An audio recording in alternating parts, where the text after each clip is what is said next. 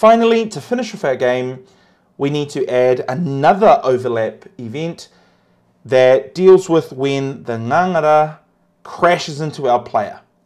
When that happens, we should destroy the ngangara and take a life off our player, Manaya. When the life equals 0, the game will end. To do that, same as before, we're going to go to Sprites tab. We're going to scroll down until we get to the overlaps section, and we're going to left click and drag this event block into our coding area.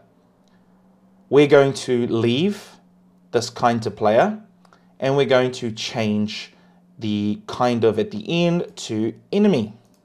So when the player overlaps with the enemy, we're going to go and get another destroy block, Sprites tab, down to effects, destroy my sprite, left click and drag into the new event that we've just added.